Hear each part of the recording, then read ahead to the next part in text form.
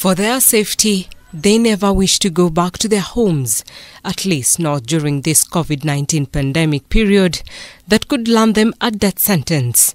For these destitute children in Thika, having a safe roof over their heads at this rescue center has distanced them from what they fear most, domestic violence. And currently we are having 43 children, among which 4 are abandoned babies who are abandoned at Thika level 5, and other cases are from physical abuse from their relatives. According to Joan Wambui, a social worker at the Mature Children Rescue Center, they are struggling to cope with the new emerging trends.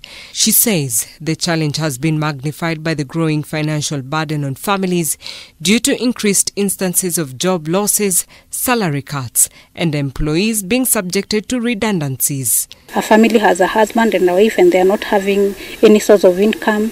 The children are looking up to them, and this brings a lot of anxiety and stress, and it leads to a lot of physical violence and also emotional abuse, which trickles down to the children, and that's why you're finding a lot of children being physically abused.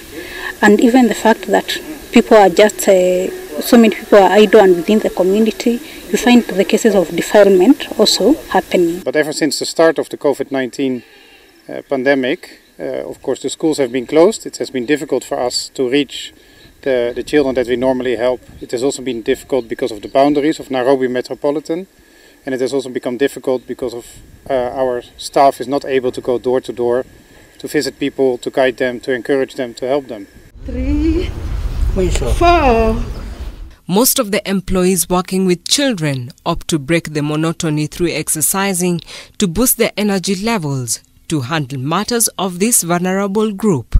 But even as the government tries to lessen the burden through the cash transfer program to help them sustain their families, they say it's not sufficient enough to deal with the crisis. Ndio to protect watoto, ukitoka nje, ukirudi, hujulikani ulimekutana na kina nani, paka ukuje quarantine for 14 days.